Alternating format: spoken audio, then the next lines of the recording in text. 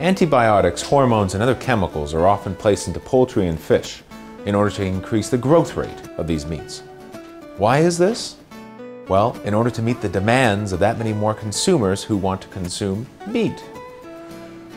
This chicken sample right here, we sent a sample of this to a laboratory to verify the presence of both antibiotics and hormones.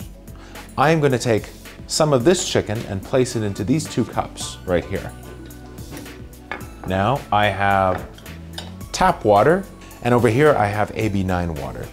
What I'm going to do is to pour both of these into these 2 cups filled with chicken. Let's see what happens.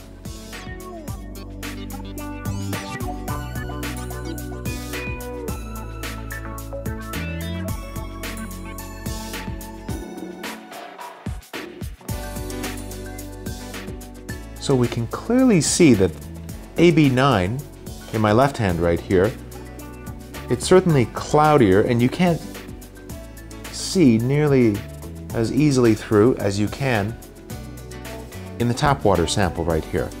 So what does this mean?